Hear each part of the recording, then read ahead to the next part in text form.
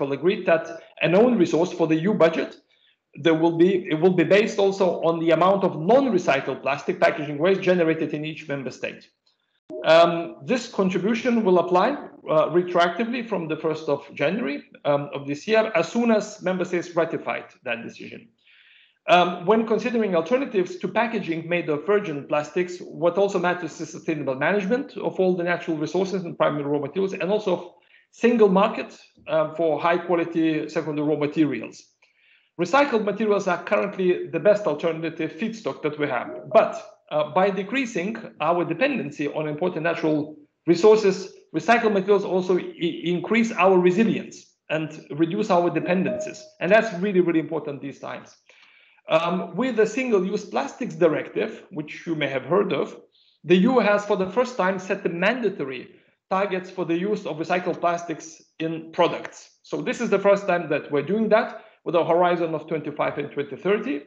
And the reactions in the market, for instance, the price increase for food-grade recycled PET, give a very clear indication that it's been an effective measure.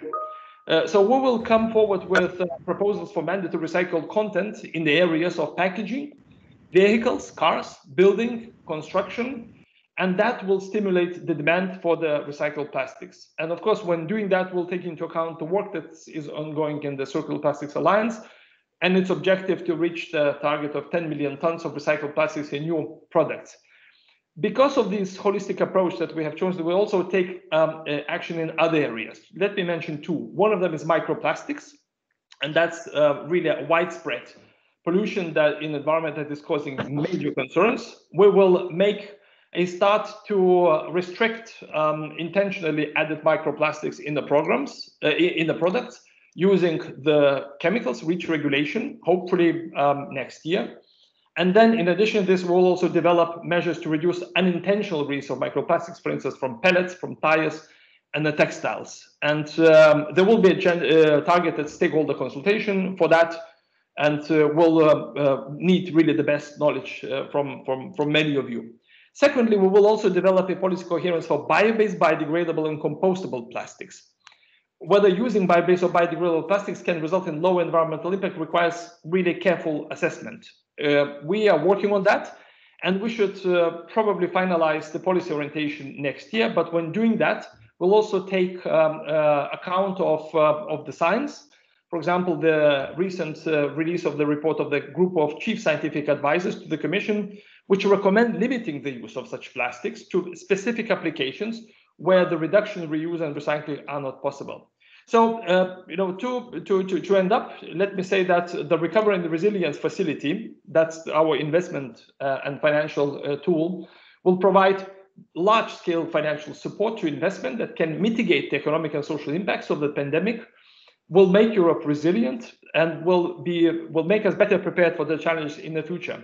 And a lot still will need to be done. And the Commission is really determined to work together with all the stakeholders and advancing circular economy, also for plastics and packaging, because that facility is meant also to be an investment into more circularities. We have to do this because we have really no choice, because if we don't do it, someone else will do it, while we would be damaging the environment and foregoing really great business opportunities. But I'm very, very confident that in Europe, we will be trailblazers for the rest of the world, while also making our businesses profitable for that reason. So with this, I turn back to you, Hans. Thank you for your attention.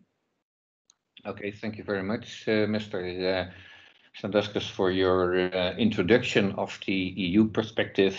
A lot has to be done in all the sectors of our economy. That's quite clear. And that's also what Stientje van Veldhoven, our Deputy Minister, on Monday told at the National Conference for Circular Economy. We're making progress each year, but a lot has to be done. One question for you before we start a poll, and I would like to say to the audience, if you have questions to Mr. Sadauskas or to anybody else, please use the chat. And my colleague sitting in the room with me, 1.5 meter distance, of course, she will pick up some questions. But I have one question for you, Mr. Sadauskas.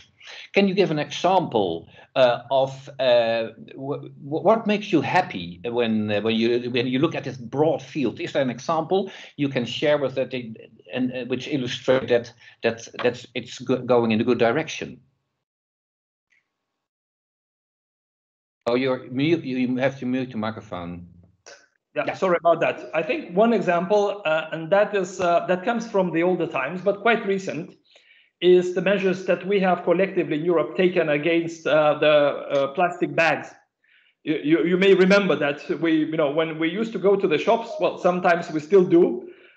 We just would take the roll of the plastic bags and we would just take them without thinking about that. And that was the product that takes 5 seconds to produce, that we've been using that for 5 minutes or 15 minutes, and then we would be simply throwing it away. And most of that was never recycled. It was either landfilled or burnt, simply incinerated.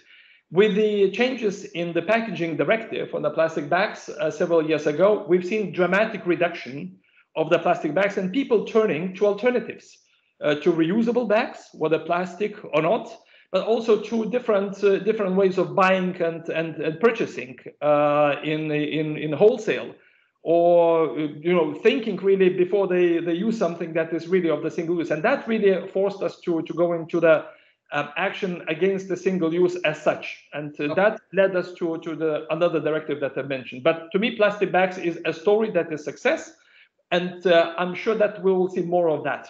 Yeah, and for me as a consumer, it's a very well-known example when I'm doing some shopping. I would like to give the audience the opportunity to give their reaction to a poll question, and I want to ask Eva to share the screen. Please go to polev.com and enter the password ISPT warmte 673, or you can use your mobile phone and text the code response to the number. And I would like to ask Eva to present us the sheet with the question. And on the top of the next sheet, you will see also the options to participate. And it takes, yeah. And I would like ask everybody in the audience to choose one of the answers. On the top side, you find to respond, polev.com, and then the password.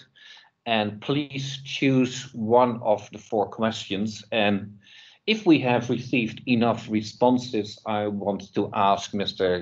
Sadauskas to give his reaction to the opinions from the audience. The first response has been received.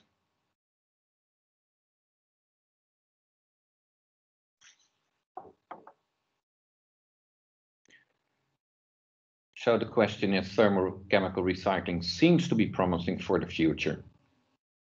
But how can we make sure that using this technology does not turn into more energy use? And what you see over here, is there a trade-off between energy use and the use of materials, yes or no? Okay, this seems quite clear. We have now almost 30 responses, and most of the audience, more than half, say using more energy is not a problem as long as the energy is carbon-free. We will wait for a few more seconds if other people are able to change the results of this poll, because we have more than 100 people in our audience and almost half of it. I think this is the answer is quite clear at the moment. So the reaction of more than half of the audience is that using more energy is not a problem as long as the energy is carbon free. I would go back to Mr. Sadauskas, and I would like to ask him, is that surprising, this response? I would say a bit yes, but not quite, because for me, that's not that much of a surprise, but let's say a supportive opinion, because I fully share that finding, and I can tell you that the chemical recycling is let's say an emerging technology or emerging approach, which we have mentioned in the last time was in the chemical strategy, and we would like to make sure that it really delivers that. For now, we don't have industrial scale applications for that, but everybody is testing, everybody is experimenting, and I'm really, really hopeful. Now, energy indeed was one of the issues there, because it is quite energy intensive, mostly depending on the path that you choose, because there are several technologies for chemical recycling as well. But I'm very, very happy to see that optimism, because that means that your audience also believes that we are really unstoppably on the path of the carbon neutrality. So in principle, for me, that's really, really good.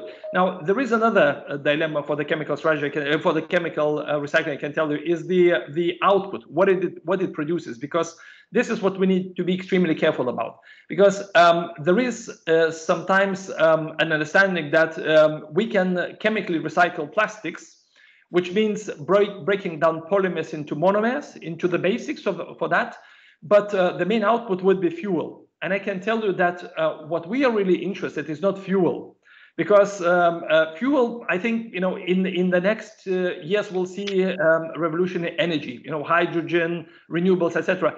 I'm not quite sure we need fuel to burn anymore. What we need is the feedstock that will be produced from the chemical recycling, meaning monomers or the pure clean polymers from this that we can put back into the business, and that. What, according to the current legislation, will count as a recycling. If you produce fuels, it's not recycling, according to legislation, and we will not change this, I can tell you. So that's part of the dilemma as well, but I think it's pretty well known to many of you. And as long as we put the chemical recycling in the right place, it can have a great contribution.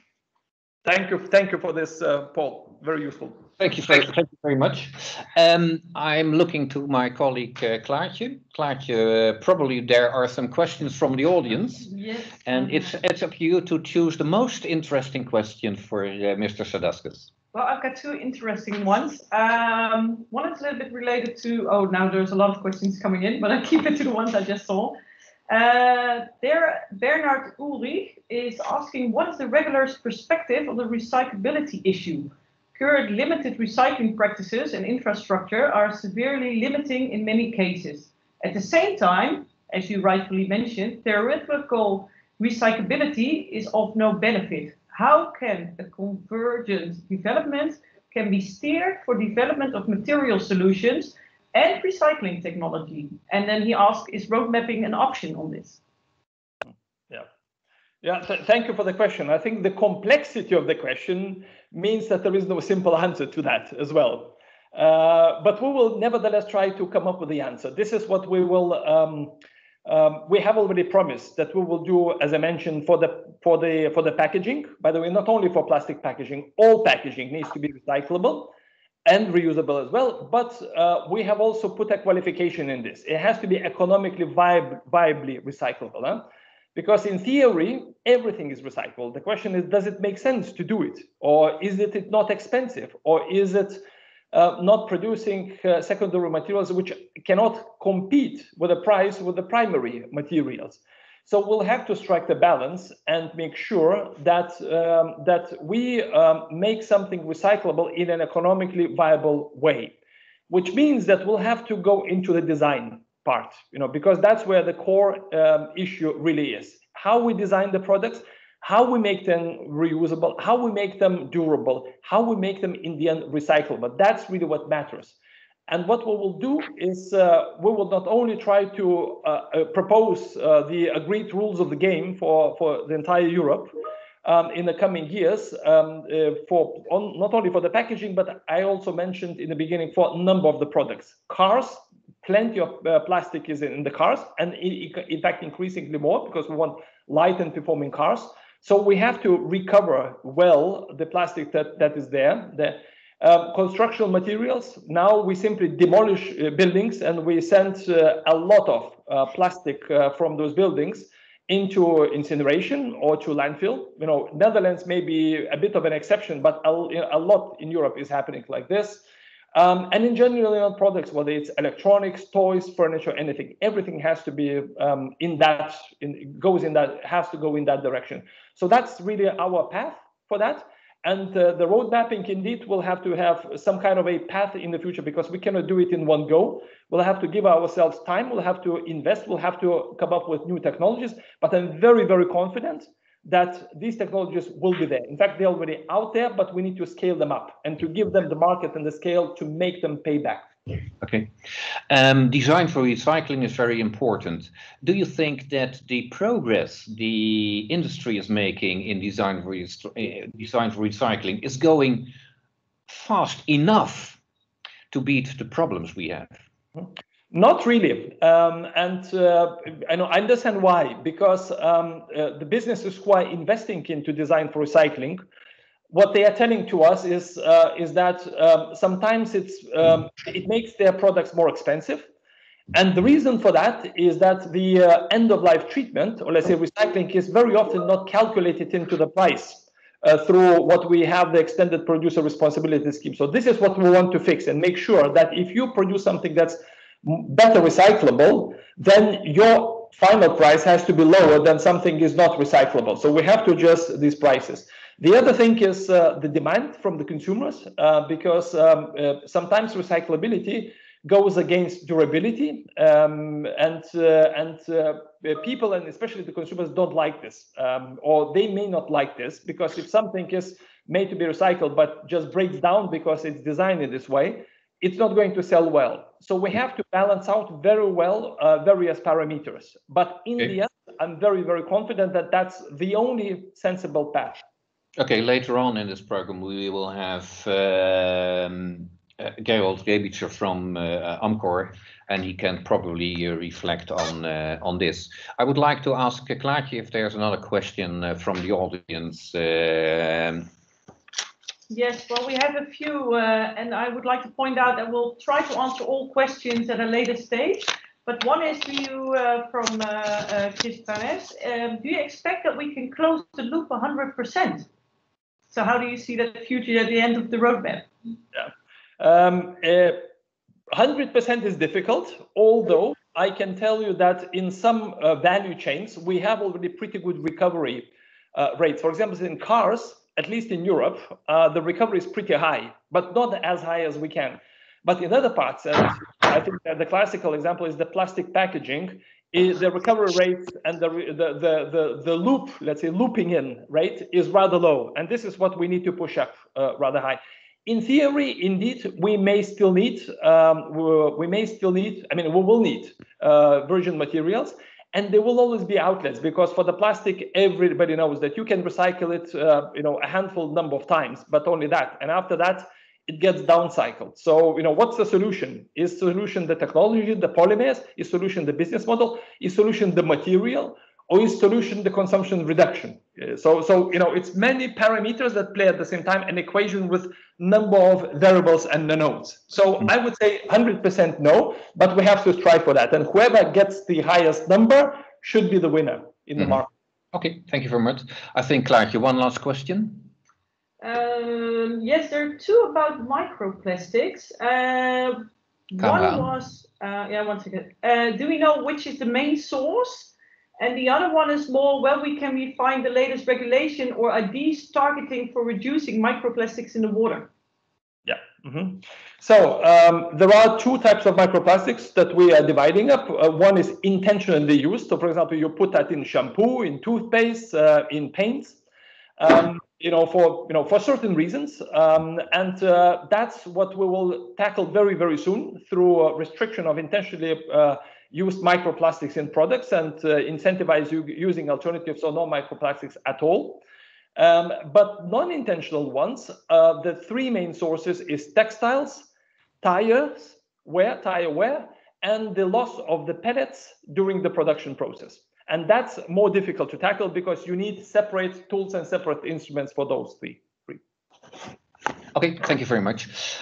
One last question before we go to the next speaker. What's your biggest concern, your biggest worry in this area? Well, I have quite many, but choose one. Yes, okay, but one of those is let's say slowness of the progress, because we are really racing against the time, for climate reasons, but not only for climate reasons. People may have overlooked, but we are facing biodiversity crisis, the loss of biodiversity on the planet, to the scale which is absolutely enormous. We are fixated sometimes on climate, but the loss of the diversity of life is even bigger, I would say. And part of the problem is unsustainable use of resources and the pollution in the environment. And plastic, unfortunately, is, it's not the plastic is to blame, it's the behavior of the people and the consumers, because the plastic is really, really great material, but we have to really learn how to use it a lot better, a lot more intelligent like that. So my worry is that if we are too slow about this progress, but I'm also the same confident that people are realizing that there is no time to waste and the clock is really, really ticking. Yeah, and there's an important role for the consumer. That means for you and for me and for all the other people. Absolutely. How we treat the plastics. Okay, for the moment I would thank you very much, and I'm impressed with your broad overview on one hand, and all these specific issues in more or less in detail on the other hand. So thank you very much, and we will come back with you later in the panel discussion. I would like to ask Kim to switch on her camera. Because the next keynote speaker is Kim Ragaert. She's a professor at Ghent University. She has a degree in medical engineering and holds a PhD in plastic processing. And she's a strong advocate of sustainability of plastics. And I would like to suggest everybody to have a look at her TED Talk, which is quite interesting and which gives an overview of her opinion about plastic. Kim, I would like to ask you to start your presentation. You don't hear anything? Okay. I do hope that Kim is able to give her presentation. And she will give her perspective from the university point of view, I would say, about the future on plastics. Kim, the floor is yours.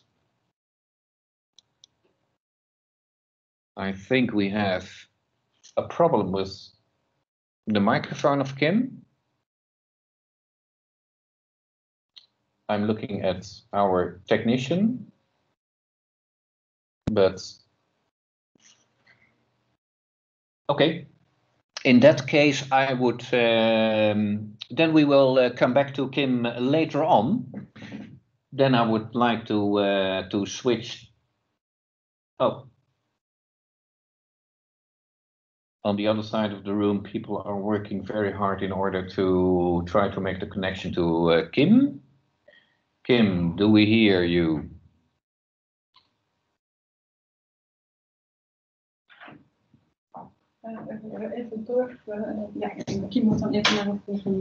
Okay. I would like to change the sequence in the program a little bit. We come back to Kim later on, and I want to go to Gerald Rebitzer. He's Director of Sustainability of Amcor, and Amcor is an international, well-known, global leader, I would say, in developing and producing responsible packaging. And he's for quite a long time now Director of Sustainability of Amcor, and we are very much interested in what's the view of a producer of packaging. And especially because Amcor has the aim that their packaging will be recyclable or reusable by 2025. Okay, Gerald, please take us with you by the hand in the future of plastic from the perspective of your industry. Yeah, thanks, Hans. Yeah, not a problem. And then hopefully you can sort it out with Kim. Should I share my slides myself, or is your team running it?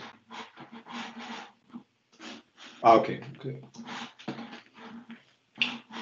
All right.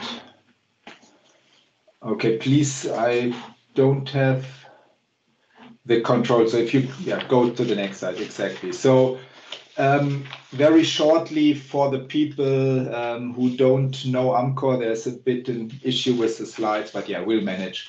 For the people who don't know, so Amcor is a packaging company Actually, we are the largest packaging company globally. We are the largest packaging company in Europe.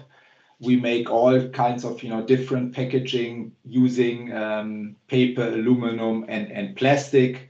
Actually for good reasons, for efficiency reasons, for all the good benefits, a majority of the material is actually plastics, and specifically in the flexible packaging space, where I will focus on mostly the rigid packaging we do mainly in North and South America, but flexible packaging we do globally. On the right side, you see kind of some of our customers. I think that says a lot more than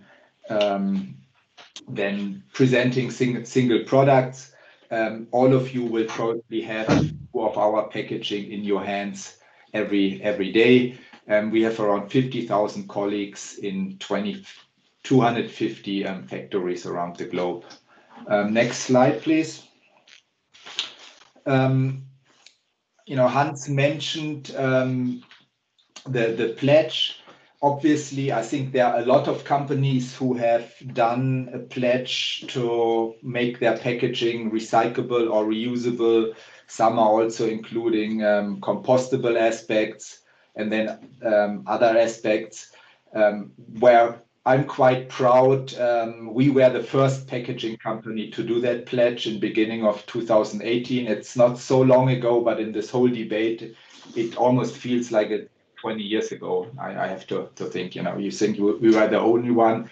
Now, if you look at the global commitment of the Ellen MacArthur Foundation, there are like 470 companies from different sectors, obviously, but there's a huge drive on that. And to make the packaging recyclable, to include post-consumer recycled content, and then to work on the infrastructure piece in order to get from design for recycling to actual recycling in practice and at scale.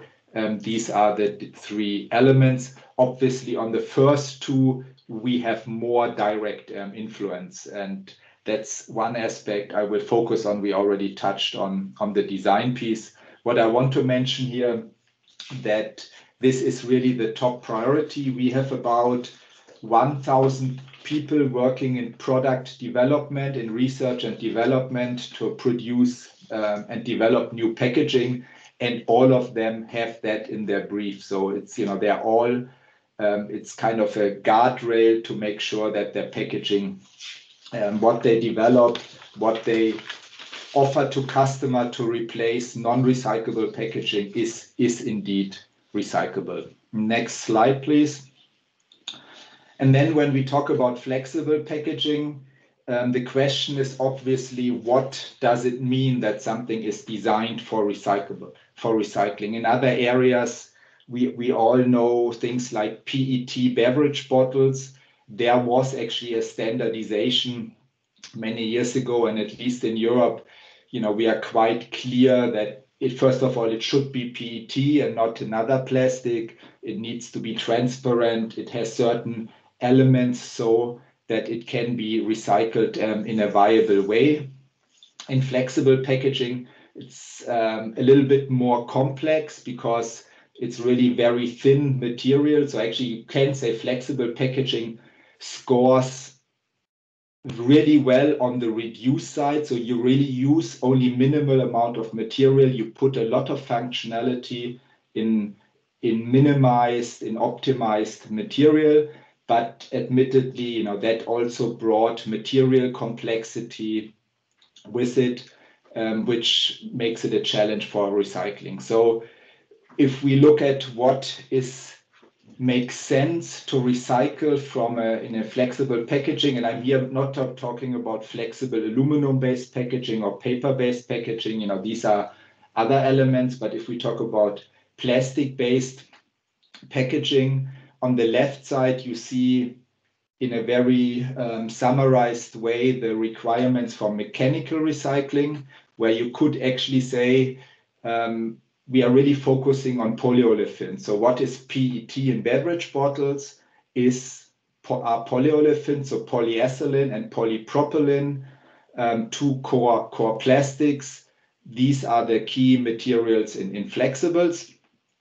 Where possible, it really should be a mono polyethylene material or mono polypropylene material, which usually means at least 90% of that material. You will always have some other materials to enable the functionality. For one example, you cannot make a coffee packaging, for instance, out of a simple polyethylene material that you would use for a shopping bag, because then we did a bit the calculation, the material thickness would need to be 30 centimeters, because otherwise you don't get the protection that it needs. And the coffee pack normally is 0.1 of a millimeter thick, something like that. So time to keep that efficiency, but make it out of a mono material. And then on the right side, we already touched, thanks for that, on chemical recycling.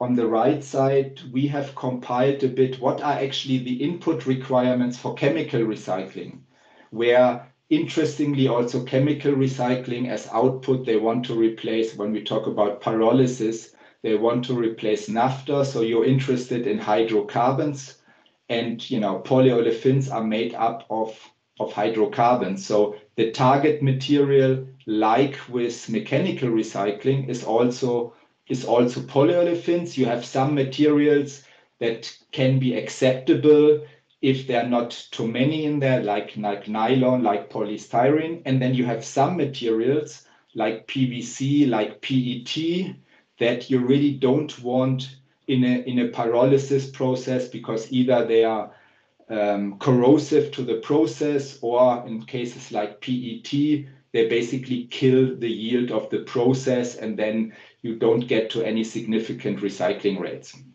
And quite interestingly, the requirements are pretty much the same, I think, which is a good message. So we kind of know how to design the materials, and that should be ready for both routes, mechanical as well as chemical recycling. And at least we believe they will coexist. If you can recycle something mechanically and you have a viable end market for that, that will probably be preferred due to the economics, due to lower energy consumption.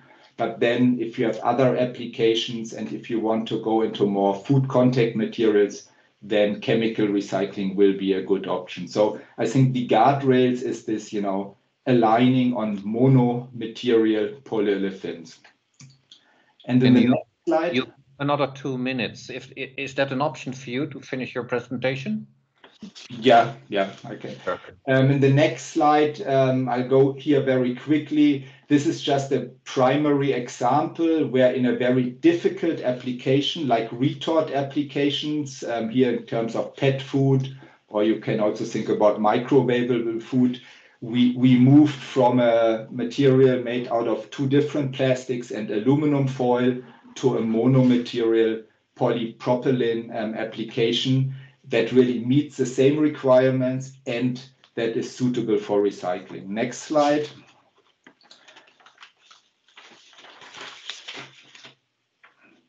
Is it moving?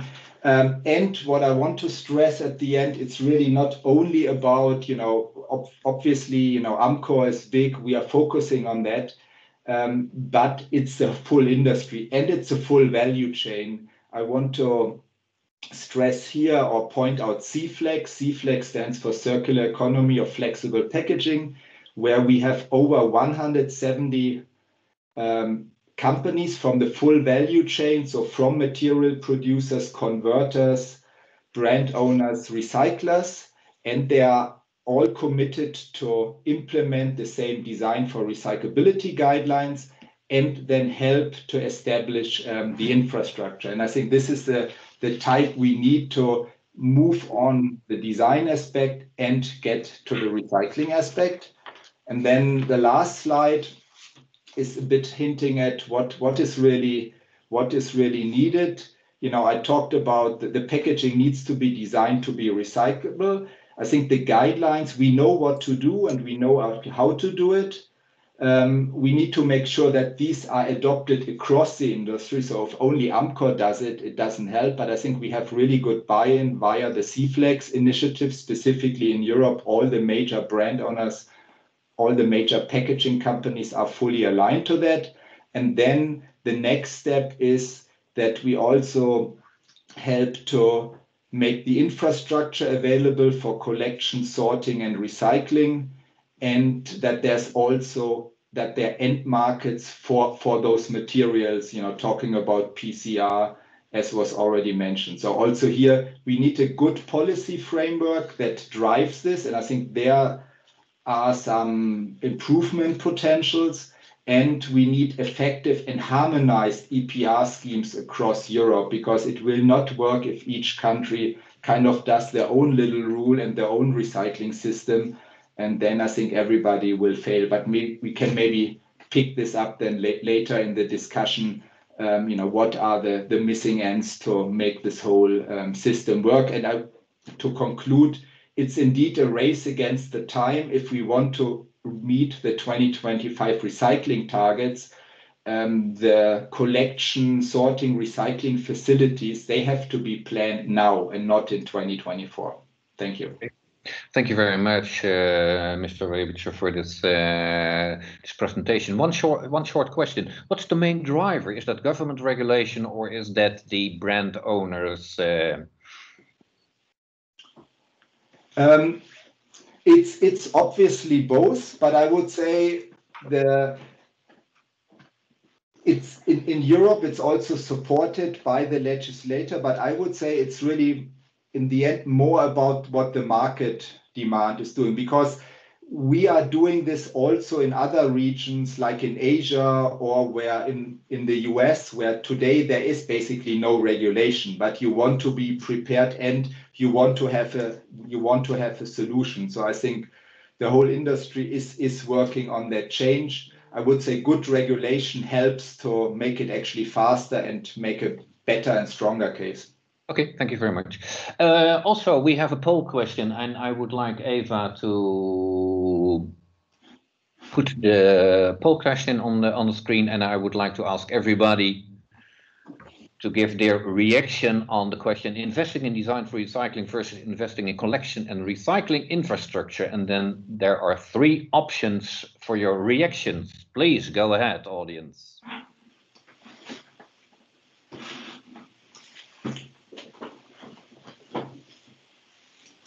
Komen er vragen?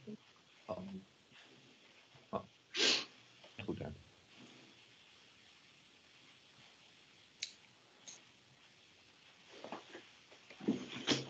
At option B, 1 answer. Oh no, it disappears. Okay. Withdrawn. Okay.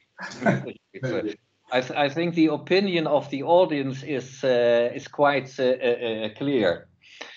Eva, that's my last question, Mr. Rebitzer, before we continue with Kim Ragaert.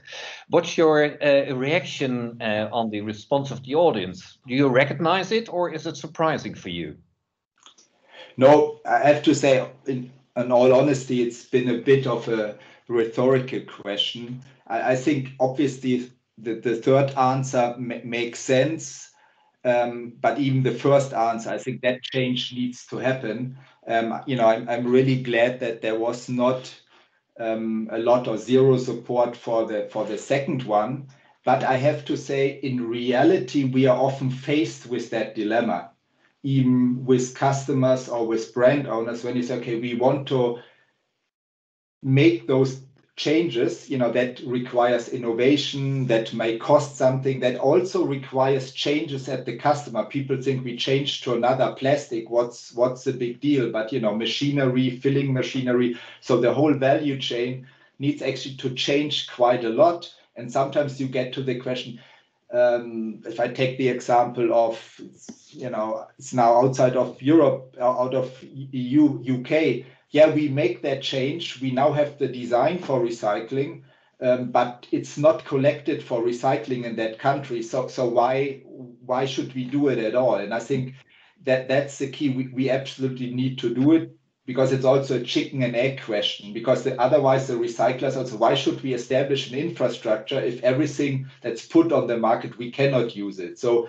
it's really, I think, and it takes some time. There's a time lag. You cannot switch in December 2024 or in 2029. Okay, now we switch to the other material. So the point is indeed to work on both aspects and push both with urgency and make this pathway. It's maybe not yet recyclable in practice and at scale yet, but it has a pathway and we know what needs to happen to make it recyclable.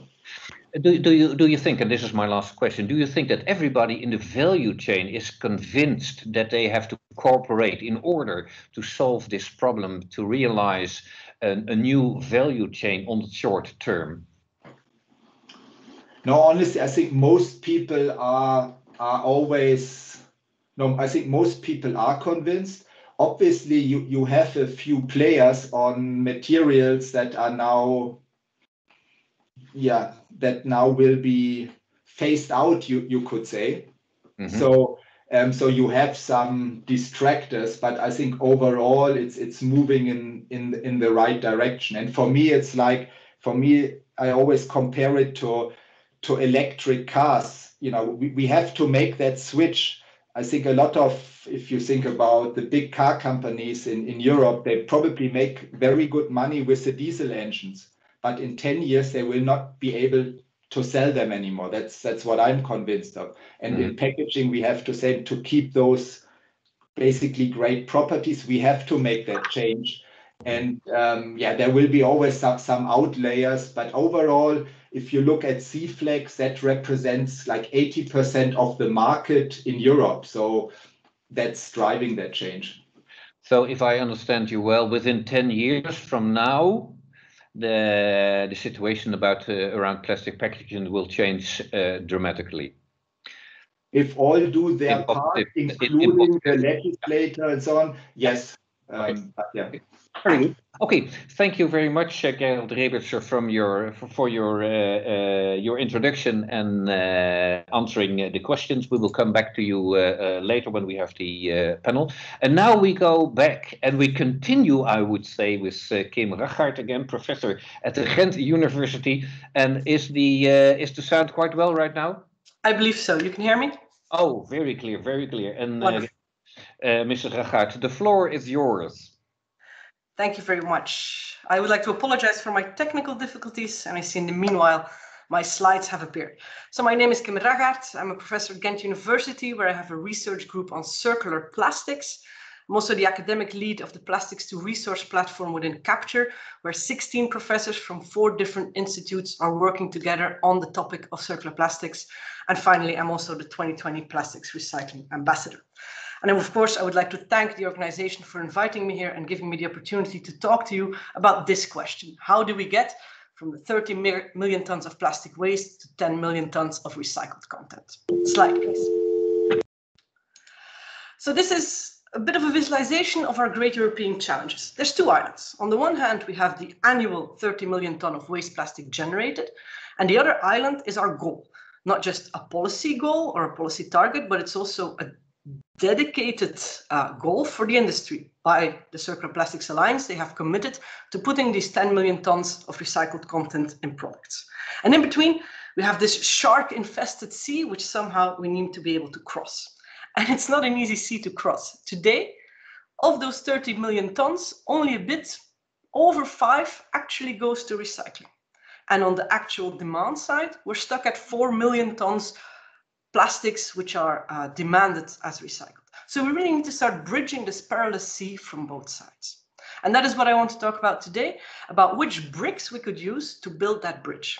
And it's definitely not going to be an all-encompassing overview. It's not going to be a step-by-step manual. My goal at the start of this lengthy and very valuable conference is to actually get the discussion going and to challenge the different actors present. So I will talk about 3 things. And I will start, of course, with the thing about plastics. Slide, please. The thing about plastics, my slides have changed format, but that is just fine. The thing about plastics is that they're awesome. They're extremely functional for near to no weight, low production cost, and they're so versatile that you can combine them to achieve almost any functionality. Oxygen barrier, have some PET. Water barrier, add some polyethylene. Want your yogurt cups to be thermoformable and also snap and break easily? Here's polystyrene for you. Want a Lego brick that will fit exactly with the Lego bricks passed down from your father or mother? Have some ABS. And of course, if it then comes to recycling, this very diversity is our main handicap. If it all comes together in the waste stream, it becomes a real challenge to bring them back to clean, high quality monostreams. And if we take the recycling point of view for a moment, actually everything which is not a monoplastic of a dominant plastic type, it's a contamination. So it's already hard enough as it is. And I understand that if we start introducing 5 types of new bio-based plastics, PLA, PHA, PHB, recyclers do not want it. Not because it's bio-based, because it's actually irrelevant that it's bio-based, but because it adds to the complexity. If it's a minority, it's a contamination. It's as simple as that. So what should we do? Here are some bricks that I feel the industry can help lie down. And please also note, none of what I say is new. You know what I have said here. And many companies have started on simplifying things again. I think about stand-up pouches, which used to be multi-layers, that can now be mono-PE. Think about in-mold labeling of the same type of plastic as the basis. There's really a lot going on, and I'm also really happy that Mr. Rebitzer already mentioned it as well. We really need to keep the momentum, your momentum going in this striving towards simpler products so that we can generate larger volumes of less contaminated plastic of the big plastics, so that we can really recycle at volume per sector. And then maybe I want to come back to these bio-based, and this is a bit of a controversial little idea. But what if, bear with me here, what if we own up to the fact that eventually we will be out of oil and we will need alternative feedstock for plastics? Why not gently lead up to that in a way that is as non-disruptive to circularity as possible? What if altogether we pick one type of bio-based plastic and we allow it to join the existing big 5 of packaging? We let it mature to become number 6. So that there is a significant volume and it becomes economical to provide a recycling route for it. Let's lay down the egg so that the chicken will build the recycling facility. Give the idea a chance. Just keep it somewhere in the back of your mind. Slide, please. This brings me to the thing about recycling. The thing is, it's moving fast right now, very fast. We used to have only mechanical recycling. But now chemical recycling really is crossing its little valley of death, and it is finding its way into implementation. But we have no real idea how these two will balance each other out. If today we have indeed these 5 million tons actually going to mechanical recycling, and tomorrow from all of that, suddenly all the clean polyethylene film is shifted to chemical recycling because perhaps the yields are better, then the overall recycling rate has not changed one bit. And we're no closer to reaching our goals. So we really should ensure that they work complementary as much as possible. And that is where my side comes in, the academics. And there's again 2 things I would like to propose as bricks to build the bridge. First of all, we need to realize that also for chemical recycling, there are no silver bullets. Output quality is dependent on input quality. So we really need to develop science to improve input qualities and suitability of materials for input from all angles. I'm thinking about techniques like delamination, de-inking, decontamination, but also design for recycling really at the polymer level. Let's put additives in there that improve recyclability. Let's design our components for good recyclability really at that level, even more than we are doing today. And then secondly, what I feel that we academics should do or should be allowed to do is to build a system model that can really reflect the changes of flows and tonnages within this complex system of plastic circularity in a very dynamic way. So that if new, if new technologies come to maturity, we can immediately see how these flows will change in function of required qualities and output levels. If suddenly de-inking technology matures, there will be a click of, for example, flexible films that suddenly becomes recyclable, and then that will domino through the entire system and will have an effect everywhere. So we would really need such a beautiful dynamic model, and it would need all kinds of expertise: waste management, sorting, pretreatment, plastics, different recycling methodologies, economics, business management, LCA. It would be a lot of work, but it can be done. And it would be an extremely powerful tool to help build that bridge. Slide, please. The final thing I want to talk about, there's a thing about policy. And the thing is that we are all looking towards it. We are all looking to rely on legislative frameworks to guide us across to this second island. But too often, even with all good intentions of the legislator aside, we can't find the information we need, or at least we can't find it without an army of legal advisors, or sometimes the information doesn't even exist or doesn't exist yet. And we really need some of these things to achieve the 2025 goals, because 2025 is tomorrow. And we need clear-cut, not up for discussion terminology to start with. Just an example, the legal meaning of the term recyclable is still not fixed. That's actually outrageous. It leaves, not only does it leave the door open for a lot of greenwashing, but it is also holding back all those companies and people who actually want to do the right thing. And as it's been said today already, the definition should not just depend on whether you can do it in a lab. I can recycle anything in my lab, so to speak, but also if it can be done logistically and if there is a market for these products. Actually, Plastics Recyclers Europe has made quite an interesting proposal of such a more comprehensive definition. We need more and better standards, and actually we need them faster than these things usually go, which is several years, while we would need some of these standards today.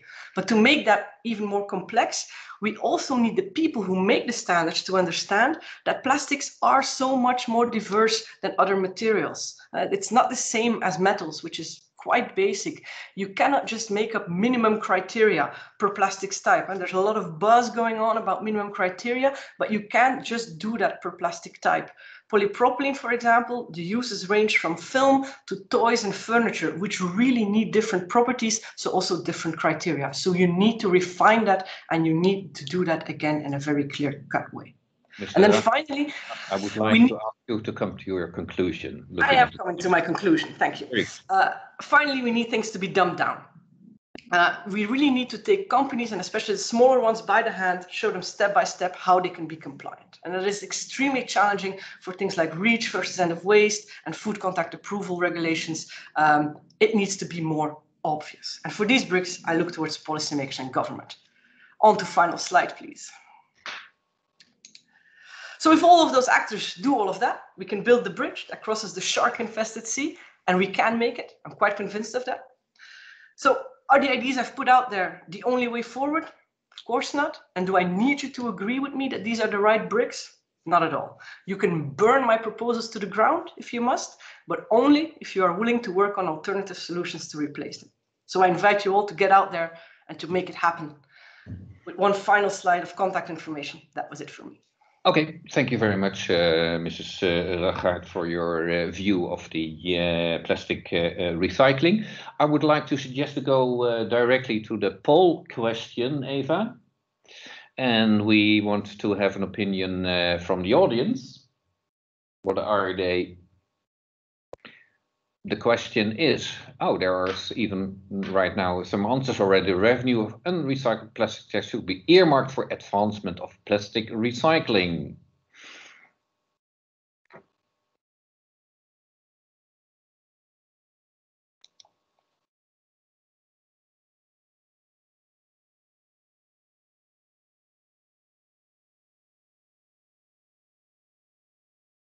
And what we see right now is that option B is the most favorable option.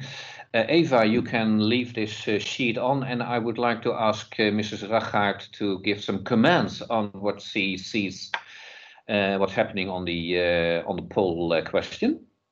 Okay, I will. Perhaps I should start with framing the question. So the unrecycled plastic tax of 80 cents per kilo of unrecycled plastic, which is quite a lot. It kind of caught many people by surprise because suddenly it was there, and a regret which was voiced almost immediately and which I support is that there were no mechanisms, and today there are still no mechanisms in place that will ensure that the revenue from this tax actually benefits the recycling system. So therefore, there's a lot of discussion going on. So it's a very interesting poll question. First of all, it's interesting to see that there's not many people who say that it shouldn't be here. And so everybody, I think, agrees that there should be some sort of mechanism that promotes the actual recycling. And this is now a penalty mechanism instead of a support mechanism. And it's also quite clear that people agree that we should put it over the entire value chain. So we should think about plastic circularity, not necessarily only plastics recycling. If we don't need to recycle, if recycling becomes simpler, it will be advanced. So I agree with the audience mostly, actually, is that we should really, it's a value chain cooperation, and you should look for solutions along the entire value chain. Okay, thank you very much. So this would also be your answer, Mrs. Ragaert. Thank you very much for your contribution, and we will see you later on in the panel discussion. And I would like to ask Emmo Meyer to switch on his camera. And Emmo, yeah. He is working now for all his career in chemistry. He was working for DSM, Unilever, and Friesland Campina. He has been professor at the Technical University in Eindhoven, and right now he's chairperson of the Dutch top sector chemistry. And Mr. Meyer, I would like to ask you, looking from the Dutch situation, what is your reaction on the stories we've heard earlier today? Yeah, I will do so, but let me start with last Monday, where we had the third national conference on circular economy, and you were already referring to it, Hans, with the circular economy as I would say, being the overarching transition. It's clear that circular economy in a broad sense is gaining momentum with hundreds of projects at all levels in society. To deliver on the ambitions set by what is important in the Netherlands, the raw materials agreement, that we should be, the targets are set, 2050, fully circular society, and 2030, which is only 9 years from now, we should be halfway. It is very ambitious, but I think there are very positive developments ongoing now. The raw materials agreement also inspired in the Netherlands for drafting transition agendas. And one of them was on polymers, with recycling an important theme. This all was input also for a mission-oriented cross-sectoral programming embodied in the mission CE. I'm leading this mission, circular economy, in the innovation programming of the Dutch government. And we had a very inspiring workshop last Monday with true entrepreneurs talking about their dreams, achievements, including plastic recycling. It was great to hear these people talking about their enterprises and startups. From the perspective of the chemical industry, and let me focus on that, circularity is still in its infancy. And at the same time, the chemical industry in the Netherlands is the most important industrial clusters, with the base chemical industry still dominant, about 70% of turnover. And within the base chemical portfolio, plastics production is probably the major activity. So this makes plastic recycling a very urgent matter for the chemical industry. It's a bit worrisome in view of the targets and ambitions I already mentioned before, a circular climate neutral society in 2050. We have the Plastic Pact on recyclability and packaging materials. But on the other hand, we see now much bigger initiatives, like the launch of the Circular Hub to turn the largest integrated chemical site in the Netherlands, that is Camelot in the south of the Netherlands, into a fully circular site. And plastic recycling is an important project in its innovation portfolio. We have seen several announcements now of demonstration facilities, and that's important. We need more upscaling for plastic recycling, mainly based on pyrolysis. SABIC is working on that, BTX in the north, and we see also established players in mechanical recycling now. These are all hopeful developments, but we need many more initiatives with impact, with real bigger impact to turn the tide for the chemical industry from the point of view of plastics recycling. Well, we have a couple of options to achieve a sustainable chemical sector. And of course, lots of talks are about CCS. This is a shorter term option, but with limited potential. We talk about electrification of crackers with renewable energy, but we all know that renewable energy will be a scarce resource, so we will face stiff competition with other players there. We talk about green hydrogen based on electrolysis, but there we face the same issue. It's dependent on the availability of renewable energy. We talk about biomass. There was already a reference made to it for green plastics, but they lack a bit the level playing field versus fossil resources. And last but not least, recycling of plastics. So it's a whole portfolio of options that will make the chemical sector in the end sustainable. Recycling now is far less than 10%. So when you compare this to the paper industry, the steel industry, they are far ahead of us in the chemical industry. And well, it was, of course, triggered mainly by the environmental issues and the related image problem of the chemical industry, where we are really suffering from. And up till now, and that is really an issue, virgin material is still the preferred option for the industry because of the low pricing there. So there is no level playing field really for recycled plastics and other options I already mentioned. Yeah. Mechanical recycling, and then I will come to conclusions, is currently dominant in the recycling portfolio, but it has yet limited impact due to the complexity of the plastic waste stream that was already mentioned in some of the talks, but also suffering of the low price level of raw materials, of fossil raw materials. Then we have the chemical recycling, and I would like to put emphasis on that. Pyrolysis alone will not solve the issue. We need a much broader program, including technologies to keep the functionalities of the plastics intact as much as possible. And then we talk about things like depolymerization, sulfolysis in general. We have a strong knowledge base in the Netherlands. Well, I mentioned here CBCC, a big platform, Soft Advanced Materials in Groningen, another big platform working on these kind of things. CPI embarked on some new initiatives. It's all about strategic research still, so low TRL levels to create the necessary breakthroughs. And before we can really embark on upscaling to higher TRL levels, that will take substantial time, I guess. And apart from regulatory measures, fiscal stimulation, we need, as sector, we can follow two tracks to boost the recycling of plastics. The first one is systems integration. We need a better systems integration from waste processes all the way to designers. It was already mentioned in a couple of presentations today.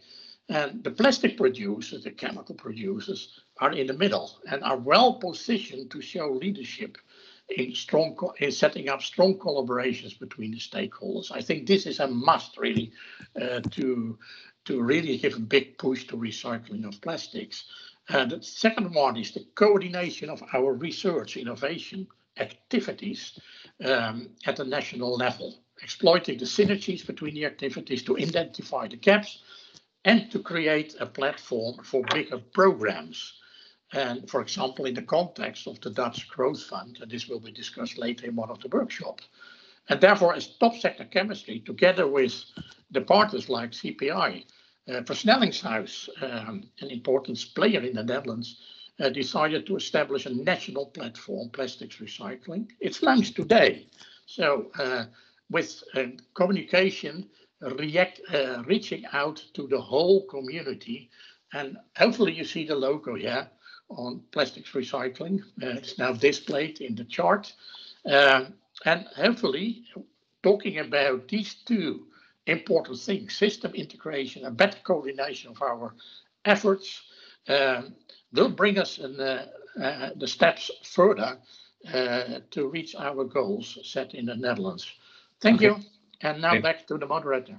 Okay, thank you very much, Mr. Meijer. And I would like to ask the other keynote speakers also to switch on their camera, because we have another 15 minutes and I would like to do some reflections together. And I must say that Mr. Sadauskas, working from the EU, he had another meeting, so he apologizes for leaving this section quite early. If I hear you well, then nobody says it's not necessary to take on the short-term steps towards plastic recycling. There has to be a lot of cooperation in the value chain. Legislation is also important, and the consumers and the brand owners has also an important role in the pathway toward plastic recycling. So there's a lot of agreement on what we have to do, and we have to do it together. And my question is, okay, what if you all give us 2 suggestions in order to speed things up? And I would like to start with Mr. Ragaert. Mr. Ragaert.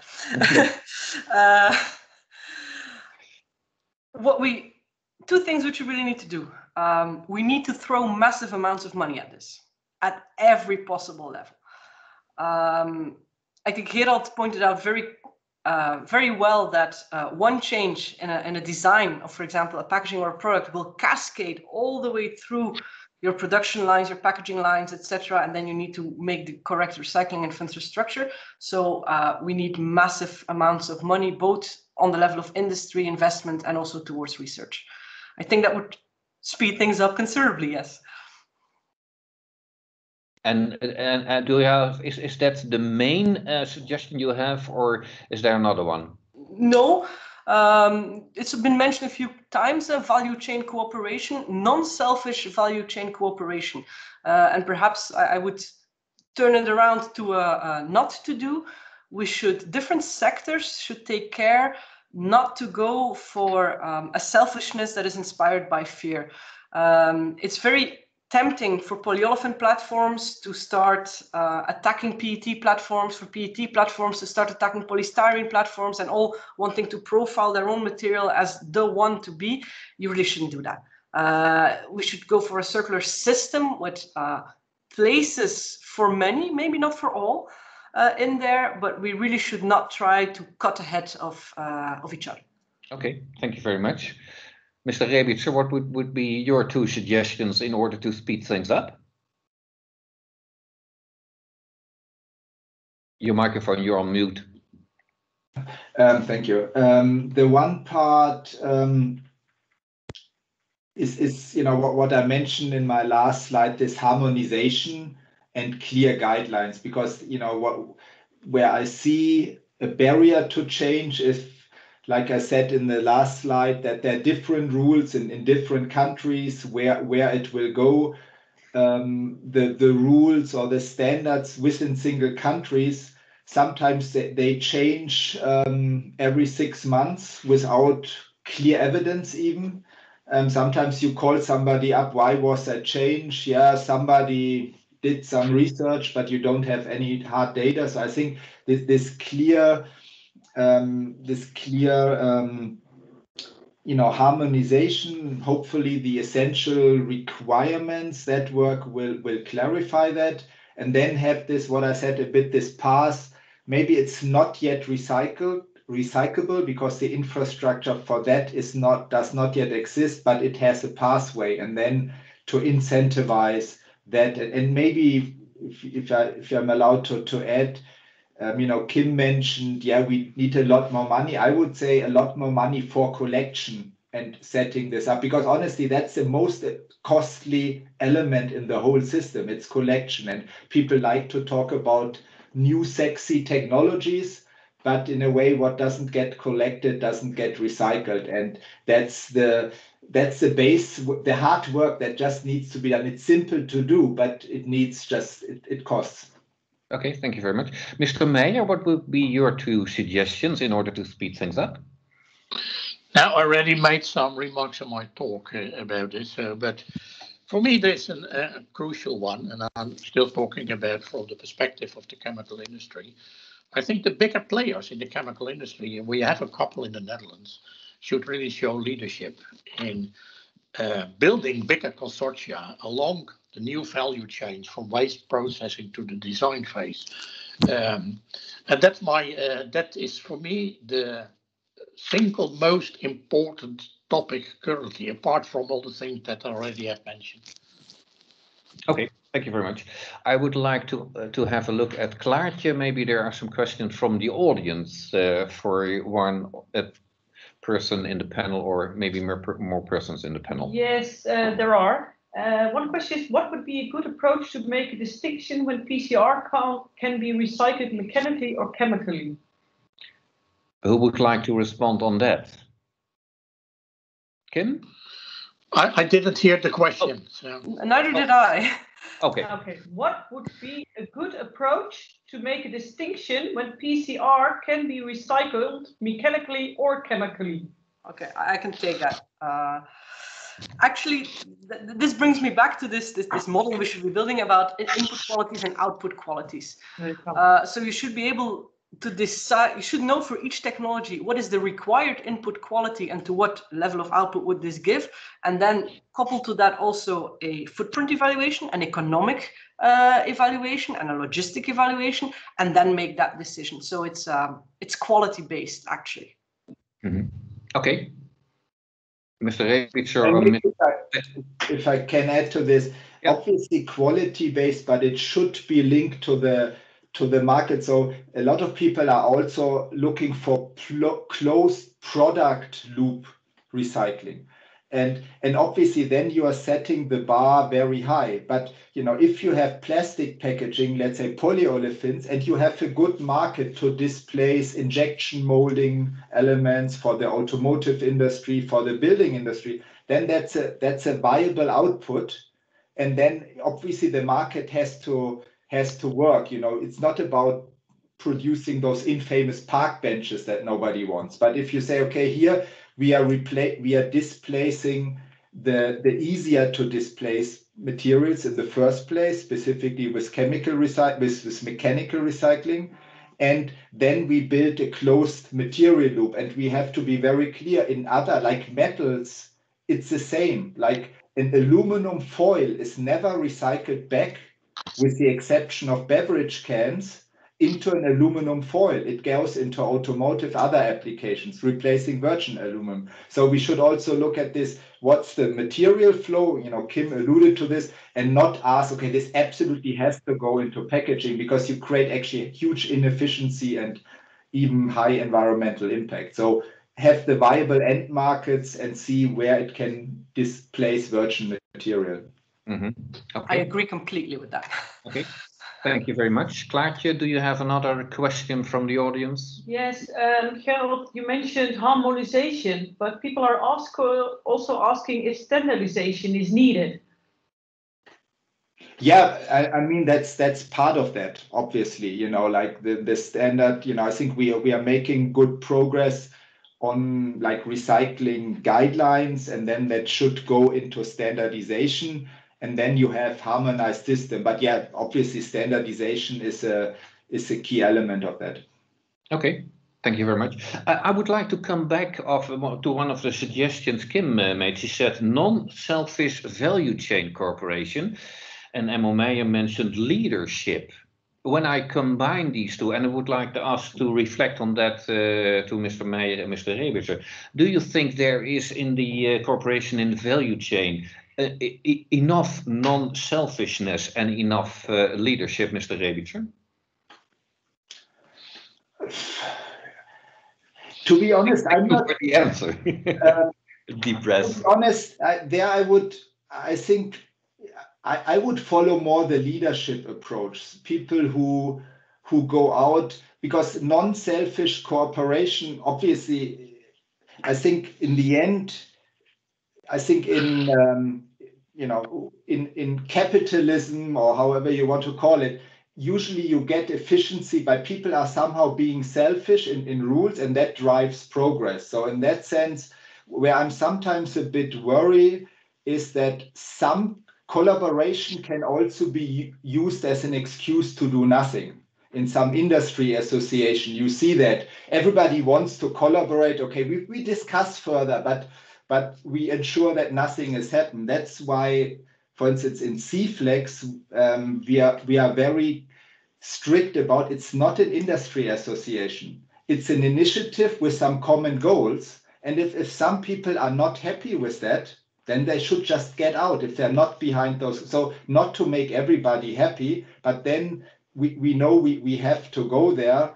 And yeah, obviously that people realize we have to solve it for the whole industry. And then that is also good for every single one. So you don't do it to help your competitors per se, obviously, but you know it's going, and I think with some initiative I think it's going very well. So we need real cooperation and not things to look nice and to make everybody happy. Mm-hmm. Mr. Mayer, what do you think about that? Well, yeah, non-selfish collaboration does not exist in business. So let me be clear about that. What I'm talking about is pre-competitive collaboration, where parties have a common interest. It should be pre-competitive. So, and that works fine because we have the examples at hand. I mentioned the electrification of crackers, where we have now built a consortium of 6 companies working on the main principles for electrification of crackers. And we see it also in the recycling of plastic. So it's not about competitive research, it's really about pre-competitive research to explore the possibilities for sustainability, and that works. Mm-hmm. Okay, and that's my final question to you, Mr. Meyer. More money will speed things up. Is that also the question? Is that also valid for the Netherlands? Yeah, well, of course, we have now the growth fund in place. There's billions and billions of euros available. But it's not only a money issue, a money question. It's really about building the coalitions of willing to push it really forward. This comes first. We need good plans, and then the money will follow. Okay. Thank you very much. That's a very clear statement. We are just a few minutes before 4 o'clock, and I would like to thank you as panel members for your introduction and for your participation. Thank you very much. And I would like to go to the next part of the program and invite Ronald Kostanje. He is Program Director of the Circular Plastics Initiative. About the next sessions of the Circular Plastic Conference. So the floor is yours, Ronald. Yes, thank you, Hans. And dear participants and dear speakers. So I'm Ronald Kostanje. Hans already introduced myself. And I think we can look back at an interesting and lively start of our conference. And I would like to thank especially all the speakers and also the moderator, but also you as a participant for your active contribution. We have seen quite a lively chat, and obviously you've maybe also followed it.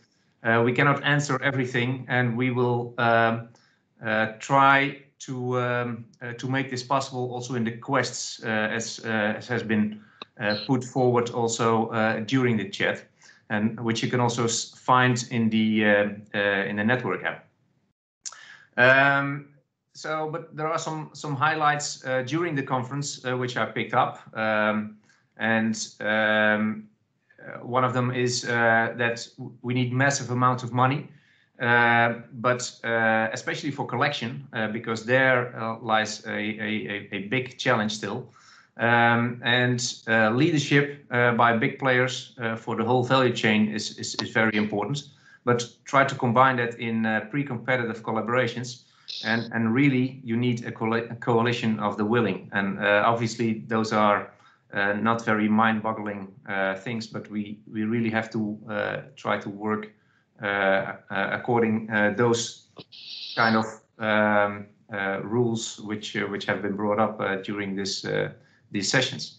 And next to that, Emil Meyer introduced the launching of the national platform Plastic Recycling, which is at least a way to try and build such a coalition. and also bring leadership in and get new developments going. And so I would also like to address the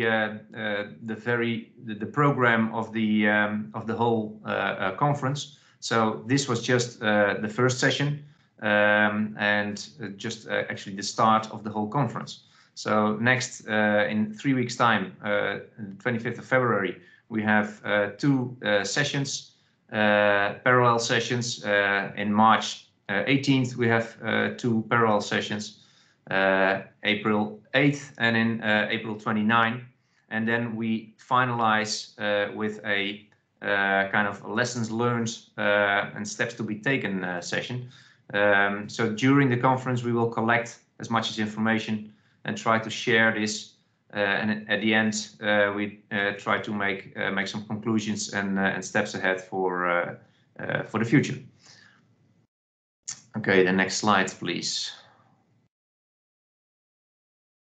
So the next set of sessions is one on thermochemical depolymerization. This is being moderated by Professor Sascha Kersten from the University of Twente. And speakers we have Jean-Paul Lange from Shell, André Heres from Hanze Applied University, and Kevin van Geem from Ghent University. And we also have a special guest there, which will be Walter Kaminski, Professor Walter Kaminski, and he is one of the early pioneers of thermochemical recycling, using pyrolysis already in the 90s, and he will give a kind of a historic background.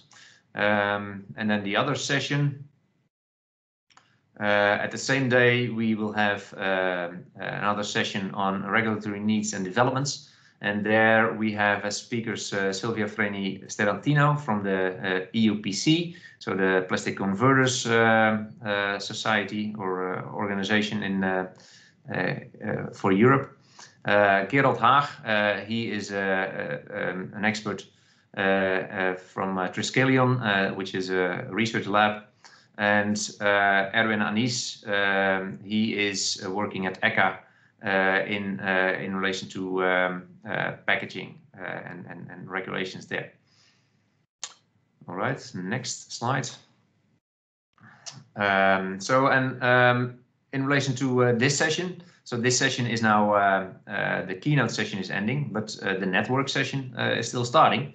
So please stay around to connect.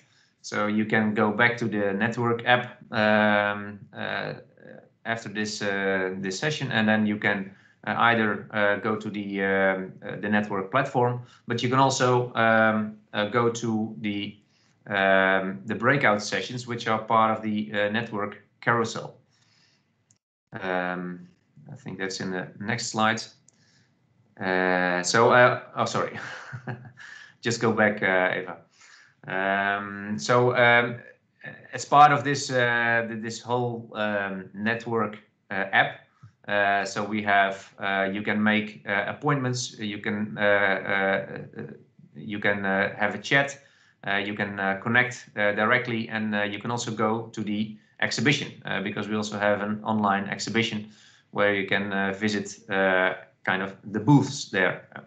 Well, it may be a nice experience also to go there, and you can also interconnect there with the companies. Okay, thank you. And then so then we have the network carousel. There we have 3 themes which we've put up where you can choose for. One is a competitive or sustainable business case for recyclates. The other one is from design for recycling to recycling in practice and at scale. And the second and the last one is related to the Groeifonds, which was introduced also a bit by Emil Meijer. And what is then the way forward there? Okay, so you can, those sessions will be 15 minutes of interactions in small groups of 10 persons, and there you also find the speakers and some of the organizers of this conference. Okay. Thank you, Hans. Well, this is then the end of the network session, and please go to the network session. This was the end of the keynote session. Go to the network session, which you can find in the network app. Okay, thank you.